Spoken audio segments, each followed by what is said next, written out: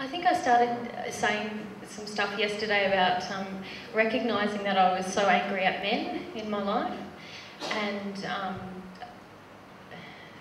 some of that was triggered when I met AJ as well, and I realised that that's related to some first century memories that I still find hard to talk about publicly, so that's a good trigger for me today. So when I first met AJ, the first emotion that I connected to was anger. And I think he was relating yesterday, about 4 days into our trip together, I hit this huge grief, rage emotion that seemed to come out of nowhere. And when I wrote about it in my journal, it was a very strange experience because all of these feelings were coming up in me that I didn't understand.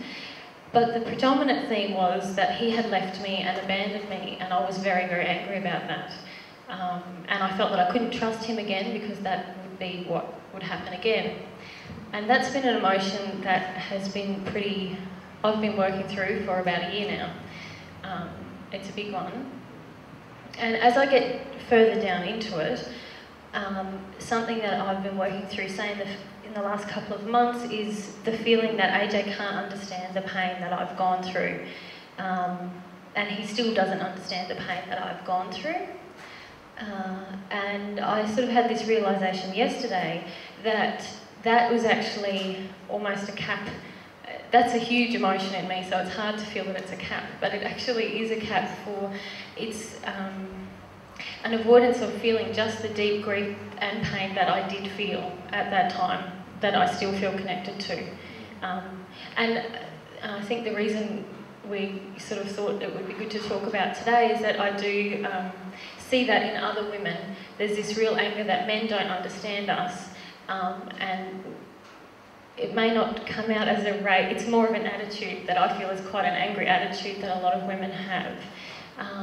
But it is actually an avoidance of the deeper grief that we have about how we feel men have treated us. So it's like sometimes these emotions, like Mary's just pointed out, the emotion of men, I'm not understood by you. So let's say you're in a partner, you're in a relationship with your partner, and you're a woman, and you feel like the man doesn't understand you. And so then there's this temptation to project a lot of anger at him every time he doesn't understand you. So rather than doing that, see that as just a cap over an emotion of, I'm not understood by men. And underneath that is the core emotion that men just like, that I've got to feel, and that is, nobody can understand me, is the core emotion underneath that. And no one can understand me because I'm a woman. I feel hurt, yeah, because of men's actions, that kind of thing. Yeah. So allow yourself to dig deeper into it rather than just projecting that surface layer towards your partner. Because if you think about it, or us women, a lot of us have that belief. We don't even think that's anger, that's a belief. Men just don't understand us women. But I'm telling you, that's anger. So if you have that belief, you're angry at men. So it's actually not true either. Yeah. This man understands. This really, like, you know, the men are from Mars, women from Venus type thinking is like, while it's gained a lot of popularity because of the misunderstanding between the sexes, the truth is the way God designed us is that we're one soul together. So how can we, in the end, ever misunderstand the other? So once we actually break down, once I break down all the barriers inside of me towards feeling misunderstood and also misunderstanding, and once Mary breaks down the same barriers, then of course we'll completely understand each other. In fact, so completely that Mary's emotion as she's feeling it will pass through me. And my emotion as I'm feeling it will pass through Mary.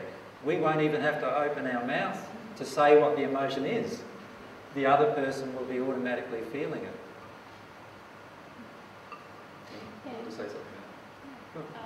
If you think about it even energetically, this belief that men don't understand me is a very much pushing away sort of a thing. Whereas if I'm in my grief of feeling misunderstood, it's much more allowing, and you create a different energy between the two of you. Yeah. So if I'm focused on allowing all of my emotion to be present within me and feeling all of my emotion, and Mary is focusing on the same thing with herself, then obviously now emotion can actually go between us, and it actually creates more understanding. Like, she will then understand me because she can feel my emotion. I'll be able to understand her because I can feel her emotion. Does that make sense? All misunderstanding between the sexes is all because we've got blockages to letting ourselves feel their emotion, or we've got blockages to feeling our own emotion, or we've got blockages to allowing them feel our emotion. Right? And all of the misunderstandings that occur are because these blockages are in the way for Mary to feel my stuff and me to feel Mary's stuff. When I feel Mary's stuff and my own, and Mary feels her own stuff and my stuff, we have complete understanding in the relationship. Complete knowing, without opening your mouth, what emotion we're going through at every particular instance.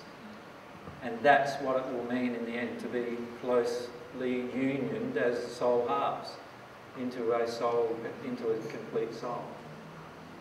Another thing, like under my anger, I realised I had a lot of fear. I think you mentioned it earlier about feeling that I'll be vulnerable and then I'll lose this man, and that will hurt worse than if I don't open my heart. And I do think a lot of women have that feeling as well.